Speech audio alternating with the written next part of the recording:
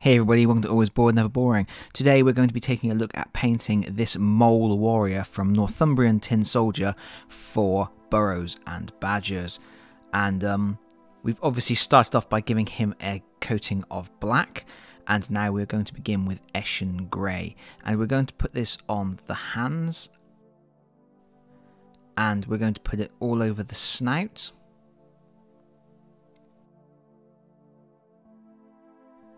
And we're also going to put it on the feet, and this is just to give us a base coat for a different colour we're going to use later on.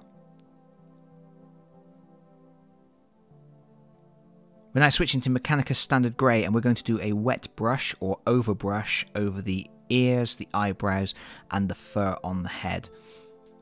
And then we're switching to Nuln Oil, and we're going to put that over all of the grey that we have just painted, the Eshin Grey and the Mechanicus Grey, just to knock the colour down a bit.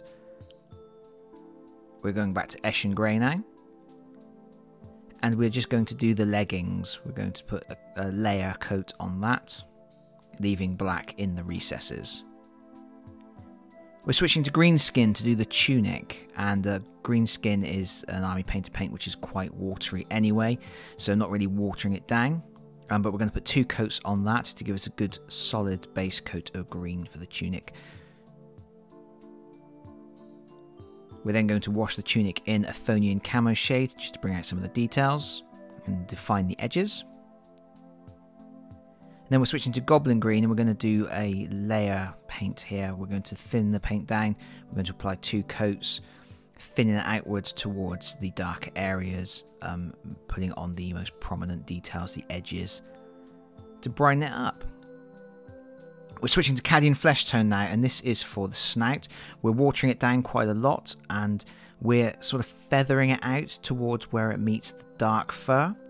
And we're also going to put Cadian Fleshtone on the hands and the feet. Again, we're going to feather it out and thin it as we move towards the dark areas, and then put a second coat over the areas that are furthest away from the fur, so we get sort of a blending in. We're then switching to Oak Brown, and this is for the tunic, for the overcoat, sorry. And we're going to put 2 thin coats over the whole of his brown coat to give us a nice, strong, dark brown colour. It will not end up anywhere near that dark. We're switching to Leather Brown to do the other brown details. So he's got a little satchel where he's obviously got his ammunition and probably his lunch. And we're also going to do the handle of the catapult with the same leather brown in a moment. Obviously being very careful not to get it over areas that we have already painted.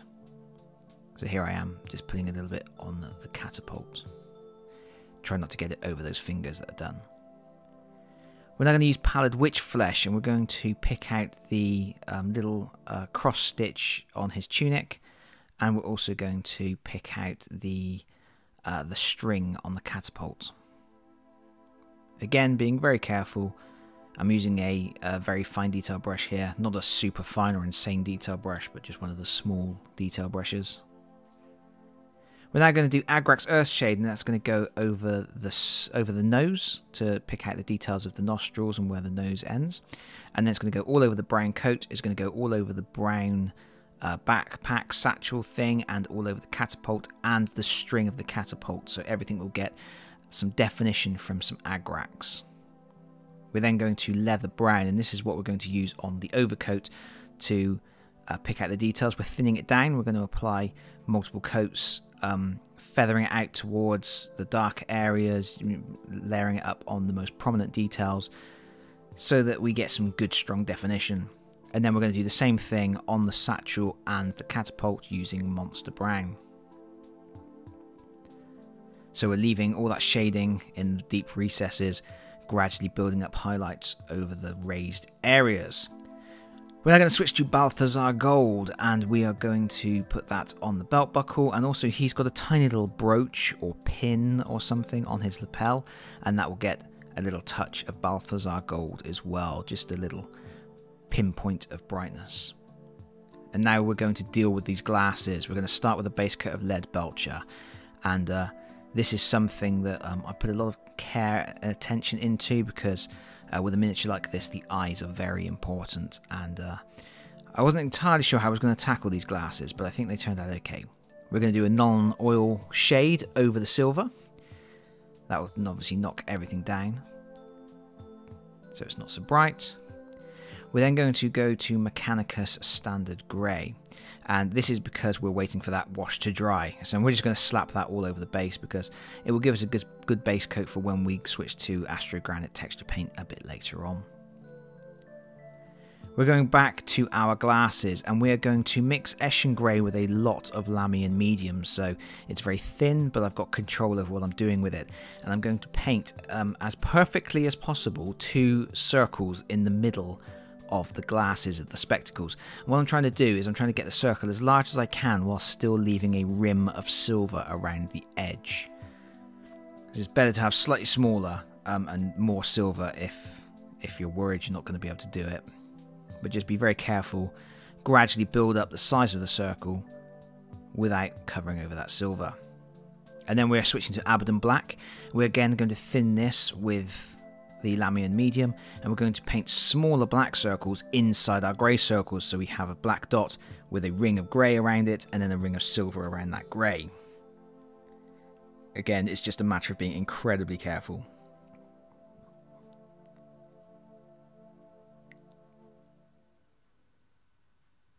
And trying to get the circle as perfectly spherical as possible. And then we're going to use Pallid Witch Flesh, and we're going to put 2 little dots in the eyes, just to give that little ping of character that you get with these sort of cutesy anthropomorphic animals. And when it's done, it should look like he's got slightly enlarged eyes behind his spectacles. And that's basically finished. All I'm going to do now is I'm going to put some Astrogranite on the base, and then when that's all dry, I'm going to paint a few areas with brown and then glue some flock over the top of that brown to make it look like he's standing on a pathway in a field or something like that. And that is it. I hope you've enjoyed this video. Thank you so much for watching. If you have liked the video, please consider pressing that like button. If you have really liked the video, please consider subscribing if you don't already do so. And hopefully I'll see you all again very soon. Bye bye everyone. Bye bye.